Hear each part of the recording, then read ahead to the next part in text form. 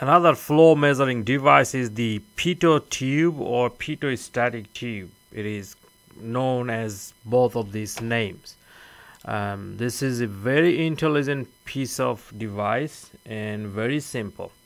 I would say probably the simplest of all we have used before to measure flow. So the Pitot Tube is used basically, first is measure the velocity.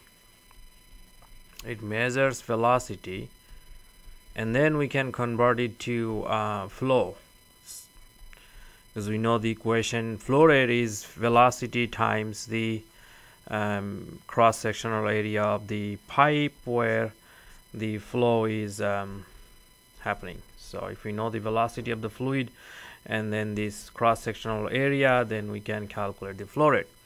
So let me show you how a Pitot tube works and how it looks like. So imagine that this is the flow, the pipe where we have flow going on. So if I try to draw the velocity profile, it's gonna look something like this. Let me just draw it and then I'll explain. So when the fluid is flowing through this pipe, as you can tell, the particle that touches this wall has a zero velocity. So the velocity at the wall is 0. And the highest velocity would be at the middle. So this is where the velocity is max. So the velocity profile will look something like this. So it's going to be 0 at the wall and it will increase at the middle. So in the fluid, now think about this. So we understand that velocity at the wall is 0, velocity at the wall at 0, and the max in the middle. Now look at this. If I place a manometer here, a small, it's filled with water, the air is flowing through that. So this is a manometer. And I have a hole here. So when the fluid is flowing this way, it has pressure everywhere. So according to Pascal law, the pressure inside this pipe, if we ignore the small losses, they will be same. So when it pressurizes the manometer fluid, because you have high pressure here, let's say the atmosphere has less pressure, so it will create a pressure difference. Assume that that is the pressure difference. Now because there is no velocity head at the wall, because the velocity is 0, this pressure difference is called static pressure. So PS.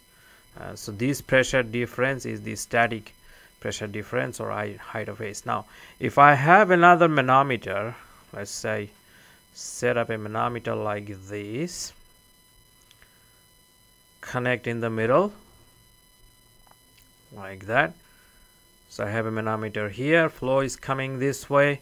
Now at this point I have both. I have this fluid pressure inside the tube, also I have velocity. So I'll have more displacement of the manometer fluid. Let's say this is the amount of displacement by the manometer. So this is the pressure that has both dynamic pressure, the velocity head, and the static head. So we can say the total pressure difference, or the total height difference, T, H T. So total pressure at this point is basically because of the velocity head or velocity pressure, the dynamic pressure plus the static pressure. So now let's say convert this. We can measure this HT and then also the static head.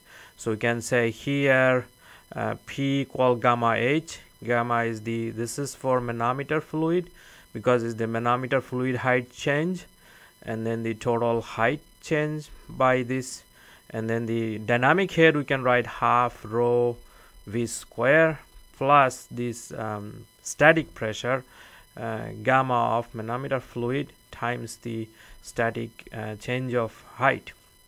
If I solve for velocity, I'll get square root of 2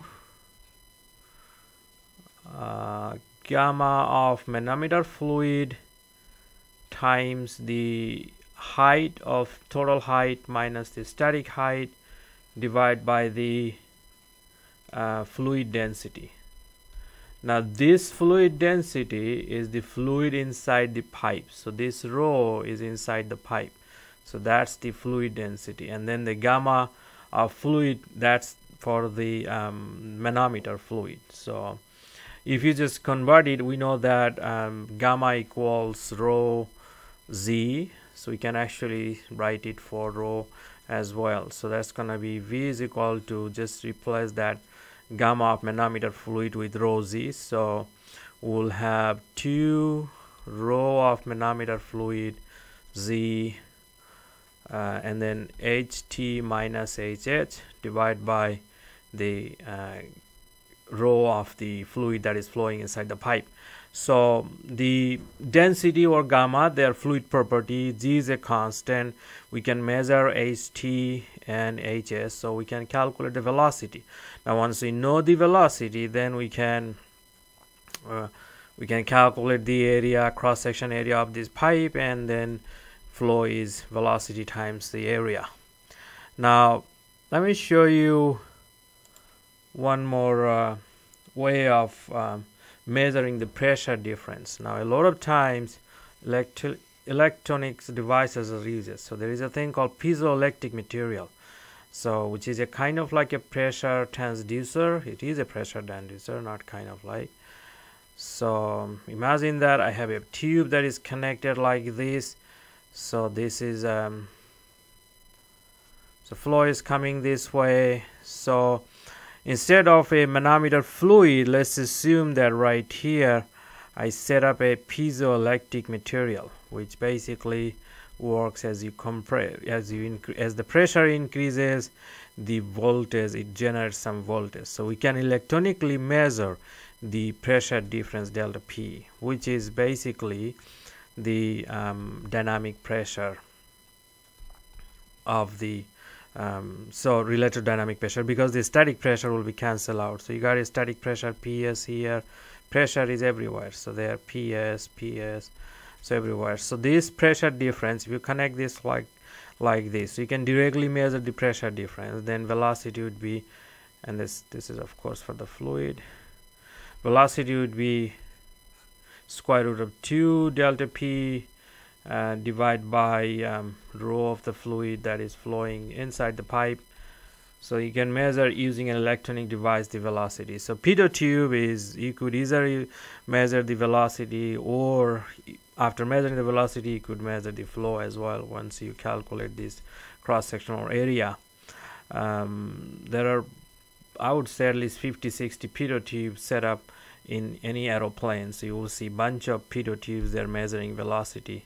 So they have huge application in the lab, in the industry, aeroplanes, buses, everywhere. You want to measure the velocity or flow, that's probably the one of the easiest way to do it.